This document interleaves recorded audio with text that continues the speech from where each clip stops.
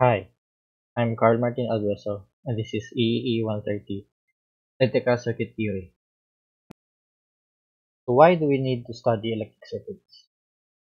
So first, we need to know what is electrical engineering. So electrical engineering is the profession concerned with systems that produce, transmit, and measure electrical signals. It is exciting and challenging. And electrical engineering is not for everyone. They are for someone who has a genuine interest and aptitude for applied science and mathematics. So electrical engineering involves obviously electrical systems. So electrical systems are found everywhere. So they are found in homes, schools, workplaces, transportation vehicles, um, the one you are using to view this video, your mobile phones, computers. So there are major classifications of electrical systems. So these are communication systems, computer systems, control systems, power systems, and signal processing. In a field as diverse as electrical engineering, there is one thing they have in common, which is the electric circuits.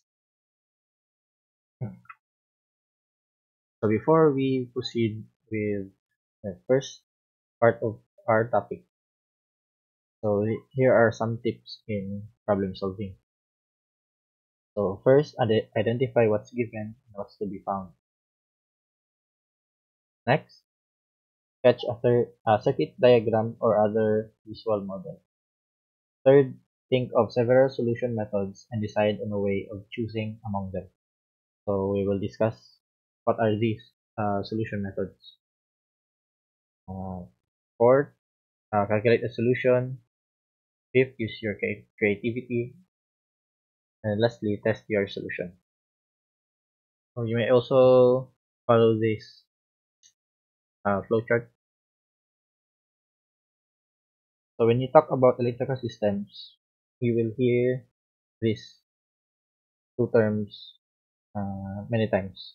So there are voltage and current. So in circuit theory, the separation of charge creates an electric force, which is the voltage, and the motion of charge creates an electric fluid, or the current. So when you think about another way to think about voltage and current is when you talk about a water system. So the water pressure is the voltage, the flow of water is the current.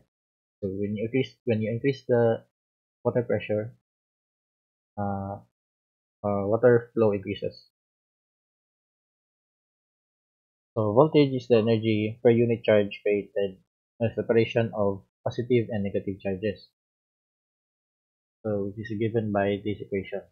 V equals to dW over dQ. So where V is the voltage in volts, W is the energy in joules, Q is the charge in coulombs. Current is the rate of charge flow given by this equation. I equals to dQ over dt. So I equals is the current in amperes, Q is the charge in coulombs, T is the time in seconds. So when we talk about electrical systems, so there are circuit elements. So the ideal basic element is has three attributes. The first attribute is that it has only two terminals, which are points of connection to the other circuit components. So when you look at this um, figure, these are the terminals.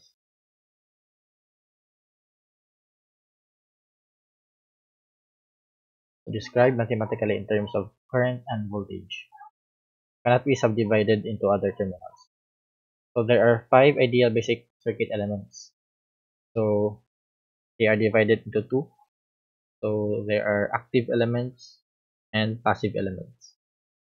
The active elements are the ones that produce power or energy. So these are the voltage sources and current sources. Passive elements are the ones who absorb power. So these are the resistors, inductors, and capacitors. So first, let's talk about voltage and current sources. So there are two types of sources. So independent sources and dependent sources. Independent sources are sources that establish a voltage or current in a circuit without relying on the voltages or currents elsewhere in the circuit. So this is the symbol for voltage source and the symbol for current source. So for dependent sources, they establish a voltage or current whose value depend on the value of a voltage or current elsewhere in the circuit.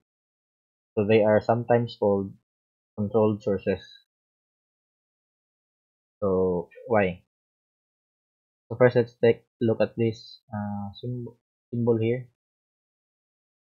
So the difference between you can see the difference between a independent source and dependent source is by looking at their symbol.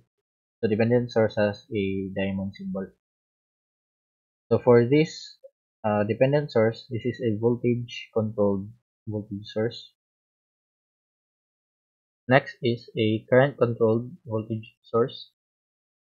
The third is a voltage controlled current source.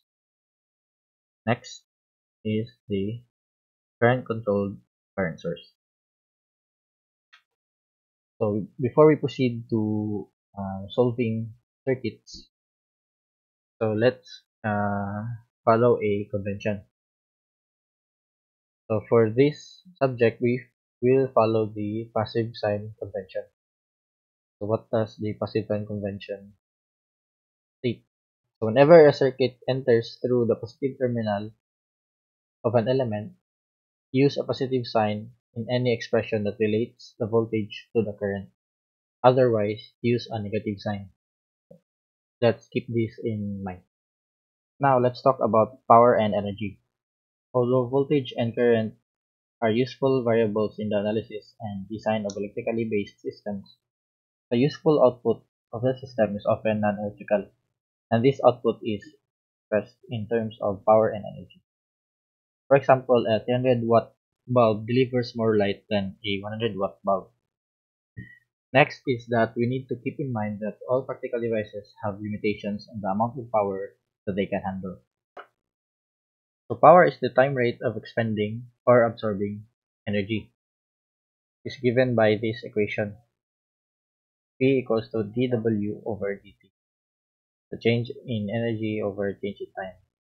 Where P is the power in watts, W is the energy in joules, and T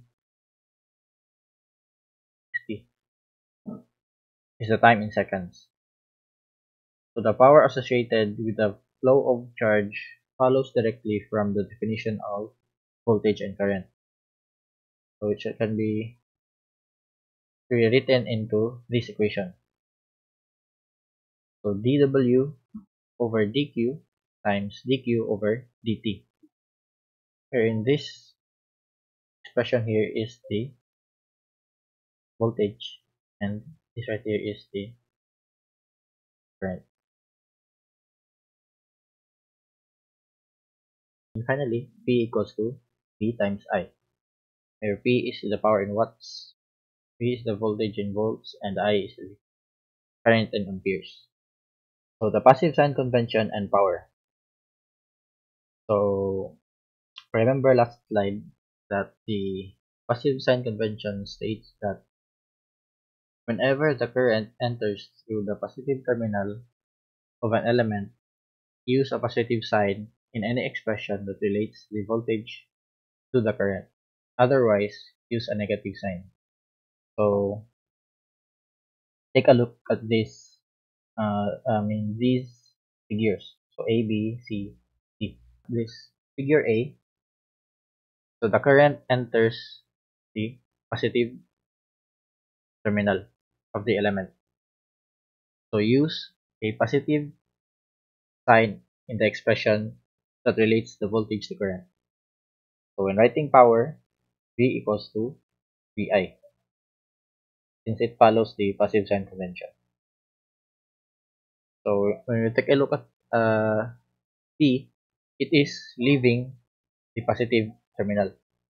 So we use a negative um, sign in the expression between that relates the voltage and current. Same goes with figure C. So figure C, the current enters the negative terminal of the element. So use a negative sign. And lastly, this figure D, it leaves the current leaves the negative terminal, or it's just the same as when I is entering positive terminal.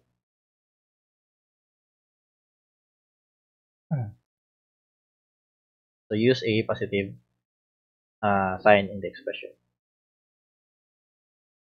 So if the power is positive, power is delivered to the circuit, or it is absorbing power. If the power is negative, power is being extracted from the circuit, or it is supplying power. Let's talk about another basic element, which is the resistors. So the ability of a material to resist the flow of charge is called its resistivity. So different materials have different resistivity. So resistance is the physical property of an element or device that impedes the flow of current. It is represented by the symbol R and the unit ohm.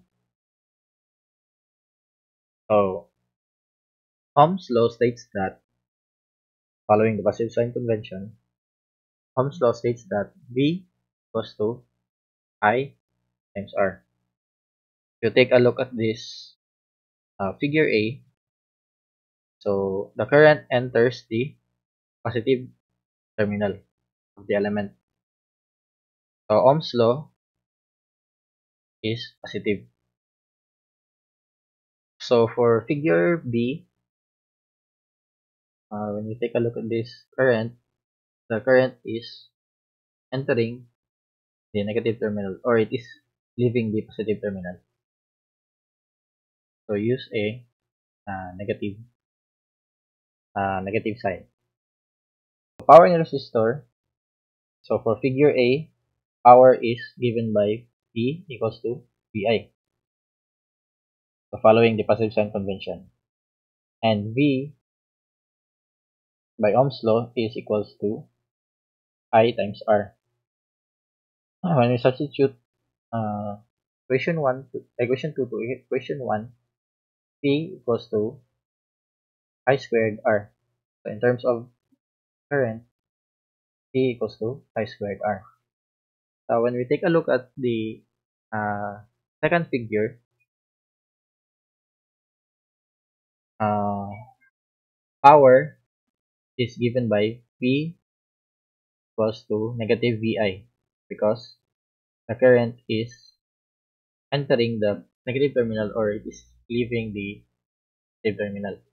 And for Ohm's law, since I is entering the negative terminal, so V is negative I times R.